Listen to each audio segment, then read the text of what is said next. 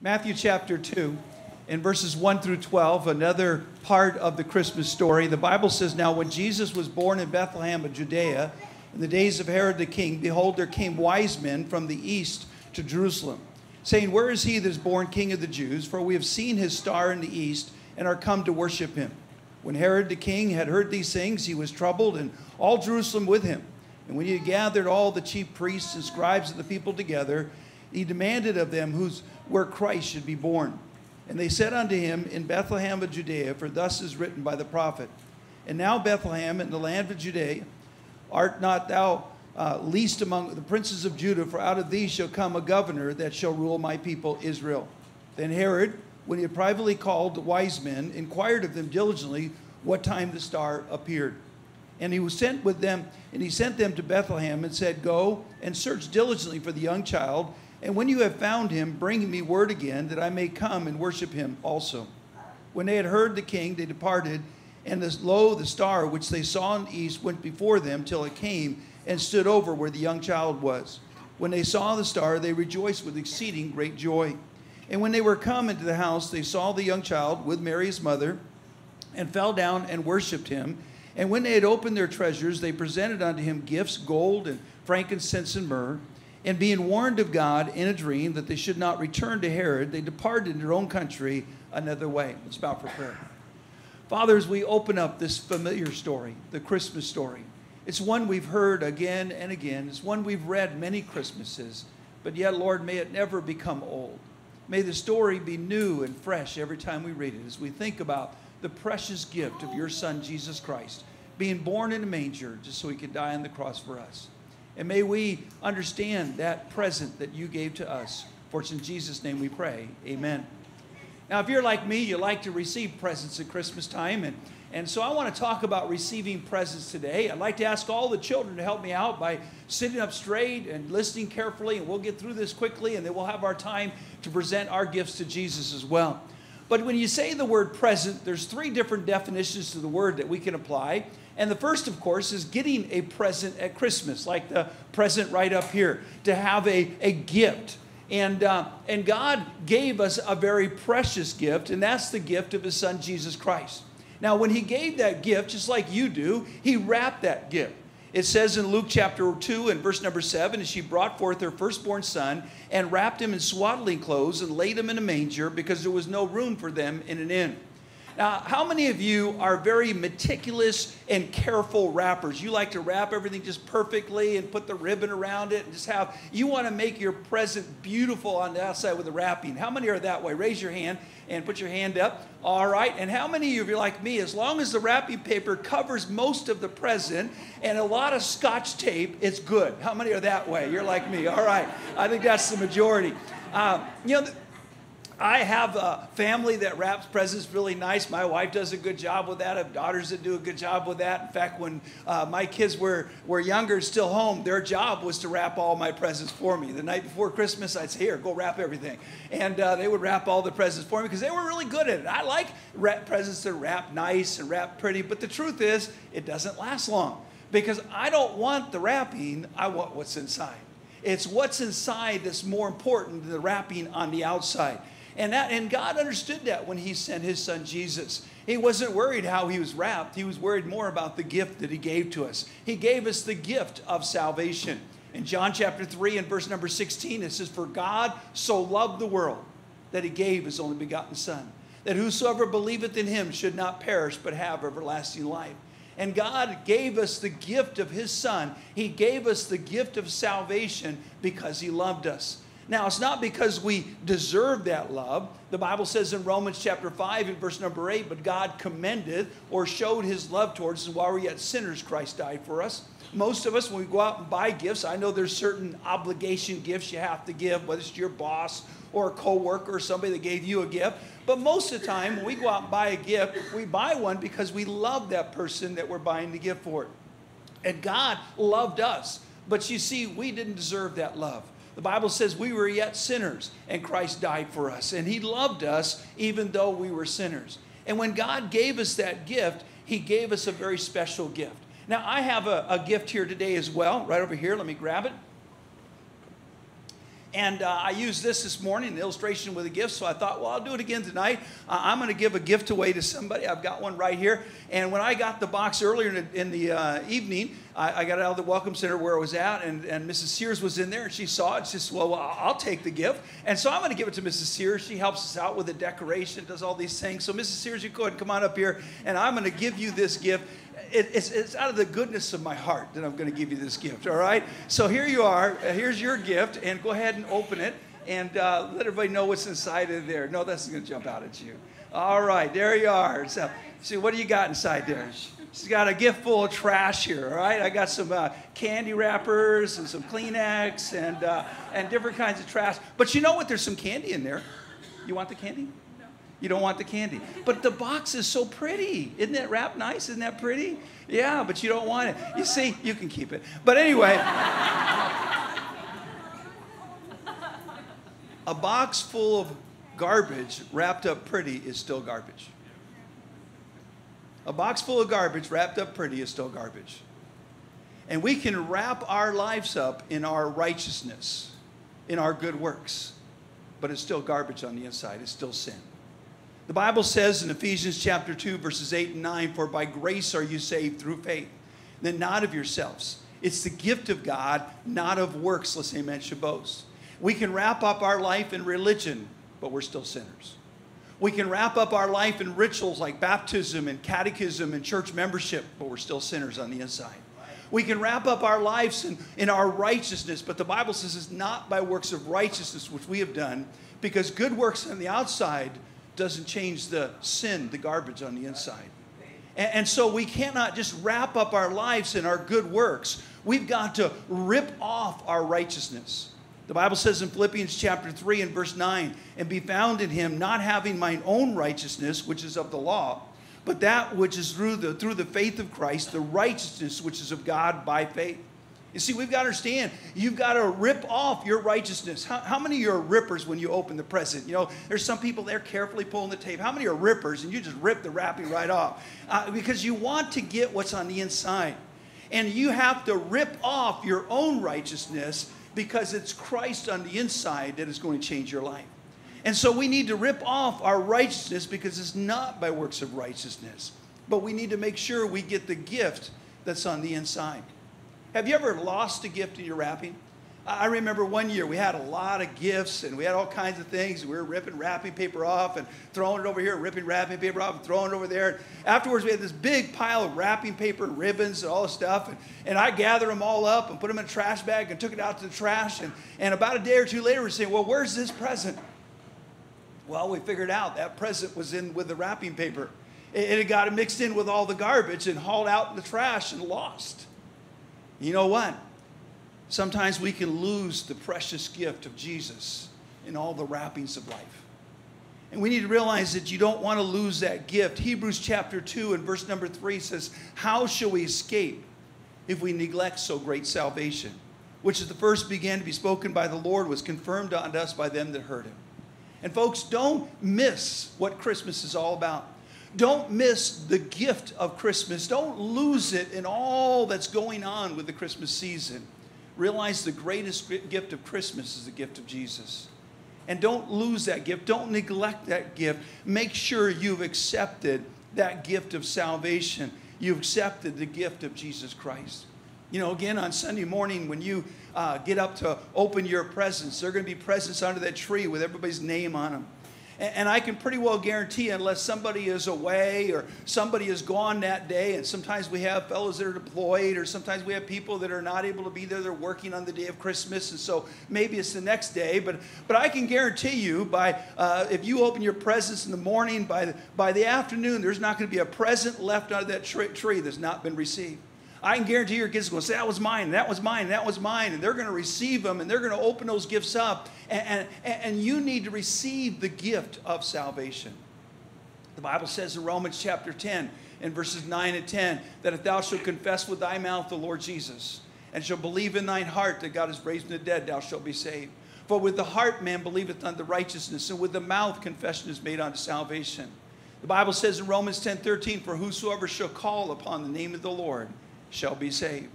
And if you're here today and you've never received God's gift of salvation, If you've never accepted his gift, you know, on Christmas morning, I sit in the chair by the tree, and I'll pick up a box, and I'll say, well, this one is for, and I'll name off one of our family members, and they say, that's mine. And they immediately accept and receive that gift. And you need to do the same thing with the Lord Jesus Christ. Have you accepted his gift of salvation? Have you accepted him as your personal Savior?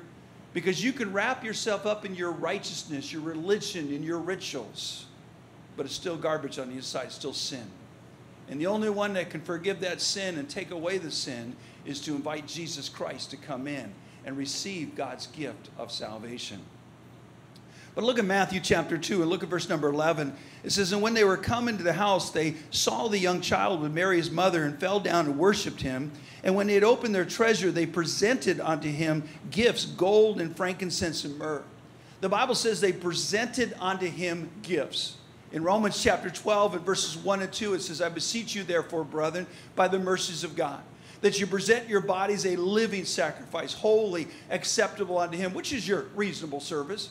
And be not conformed to this world, but be ye transformed by the renewing of your mind, that you may prove what is that good and acceptable and perfect will of God.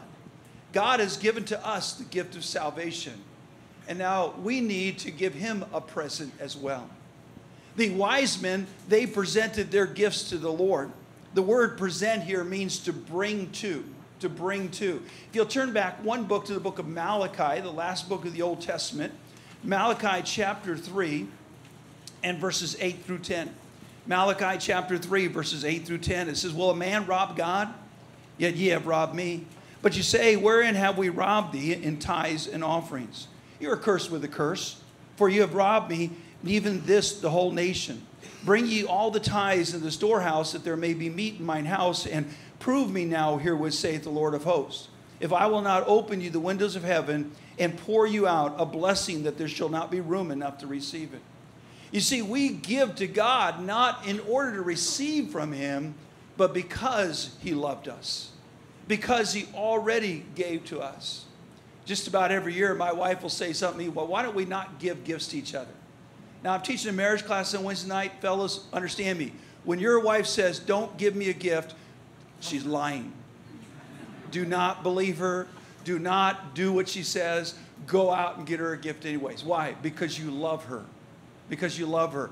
You don't have to give her a gift to make her love you, but because she loves you and because you love her, you want to bring your gift to her. And that's what we do with Jesus. Tonight we're having gifts for Jesus. It's just an opportunity for us to remember that this is his birthday. How would you like to celebrate your birthday? Everybody else gets gifts and you don't get any. And we need to give the Lord. Bring our gifts to him. But in Romans chapter 12, where it says to present your bodies a living sacrifice, the word present there is a different word. It means to stand beside. To stand beside. Turn over to 2 Corinthians chapter 8. 2 Corinthians chapter 8, and look at verses 1 through 5. 2 Corinthians chapter 8, verses 1 through 5, it says, moreover, brethren, we do to wit of the grace of God bestowed on the churches of Macedonia, how that in a great trial of affliction, the abundance of their joy and their deep poverty abounded unto the riches of their liberality. For to their power I bear record, yea, and beyond their power they were willing of themselves, praying us with much entreaty that would receive the gift and take upon us the fellowship, the ministering to the saints. And this they did, not as we hoped, but first gave their own selves to the Lord, not to us by the will of God. You see, it's not just bringing a gift to Jesus to give him something. It's more important to come and stand beside him, to give yourself to the Lord as a living sacrifice, to present yourself to him. And today, as we think about giving gifts at Christmas, take time to give yourself to the Lord. When you wrap up your gift, you always put a little bow on the outside. At least that's what my wife tells me we're supposed to do. And when you put that bow on there, it just makes it look a little bit nicer. And it says in Matthew chapter 2 and verse number 2, the Bible tells us, saying, where is he that is born King of the Jews? For we've seen his star in the east and are come to worship him. In verse 11, it says, when they were come unto the house, they saw the young child with Mary's mother and fell down and worshiped him. And I hope that you will put a bow or a bow on your gift to the Lord. And I hope that this Christmas season you will take time to worship the Lord and bow before him and thank him for his wonderful gift. In Philippians chapter 4 and verse number 10, or chapter 2 and verse 10, it says that the name of Jesus, every knee should bow, of things in heaven and things in earth and things under the earth. And I think this is a good time to start bowing to the Lord as at Christmas, to thank him for his gift to us as well. But the word present not only means a gift, but the word present can mean to be present. You know, when you take roll in a classroom, the child will call off their name and say, present, I'm here. I'm here. You know, most of you know my testimony. My mom and dad were divorced. My dad was an alcoholic and very abusive. But even after he left us when I was about 7 years old. And I remember every Christmas after that, even though I didn't see my dad very much at all, every Christmas I got a present from my dad. Found out later that most of the time it was a present my mom had bought and put my dad's name on there because she didn't want me to be disappointed. But you know, no matter what present he gave me, what I wanted more was his presence. It didn't matter what present was in the wrapping paper. It was a disappointment every year that my dad didn't think it was important to be present with me at Christmas. And folks, the greatest present that we can give the Lord is our presence, is to be there. In Matthew chapter 2 and verse 2, it says, where is he that is born King of the Jews? Wise men still seek the Lord. In Jeremiah 29:13, it says, and you shall seek me and find me when you shall search me with all your heart. As far as Bible scholars understand, the journey of those wise men was probably about 2 to 3 years before they got to Jerusalem. It was a long, hard journey. It wasn't by bus. It wasn't by train. It wasn't by plane. It was by camelback. It wasn't easy to get there. You know, sometimes it's not easy to get to church. Sometimes it's not easy to find time to read your Bible. Sometimes it's not easy to find time to pray. But the greatest gift you can give to the Lord Jesus is to give him the gift of your presence. In Matthew chapter 2, it says, where is he that is born King of the Jews? In Matthew 6:33, it says, seek ye first the kingdom of God. Is Jesus Christ the King of your life? In Genesis chapter 3 and verse 9, God asked Adam and Eve, where art thou? Where are you at right now? And sometimes we need to determine where we're at in order to know where we're going. Somebody said, well, why do they call them wise men? And one wife said it's because they ask for directions. Because men don't like to do that very often, do they? We like to think we know the way to go. We're never lost. And we need to sometimes ask for directions. Sometimes we need to be willing to say, God, I need direction in my life right now. I need direction in my family. I need direction of what you want me to do. The Bible says in Exodus chapter 33, verse 13, now therefore I pray thee, if I have found grace in thy sight, show me now the way that I may know thee, that I may find grace in thy sight. So tonight, maybe you need to ask God for directions back to him, to find the kingdom of God in your life. In order to do that, we need a guiding light. When the star disappeared, the wise men didn't know where to go. In 2 Peter chapter 1, verse 19, it says, we have also a more sure word of prophecy, whereunto you do well that you take heed as unto a light that shineth in a dark place until the day star arise, day dawn and day star arise in your hearts. See, folks, we have a guiding light. It's called the Word of God. And the Word of God can guide you as an individual, as a couple, as a family. It can guide you in the way that you need to go. In Psalms 119, verse 105, it says, thy word is a lamp unto my feet and a light unto my path. One of the greatest presents, if you've got little boys, I'll tell you a great present to give to them is a flashlight. Boys just like flashlights. And I remember one year I gave my boys a flashlight, and that was one of the greatest presents they received. Well, we have the light of God's Word to guide us through life. It'll guide us to get to the right place. In Matthew chapter 2 and verse 11, it says, and when they were come into the house. You know, we all have the little manger scenes in our home, the little models of the manger, and they always have the wise men there, but they weren't there. They weren't at the stable, they were at the house. The child could have been up to 2 years old at this point.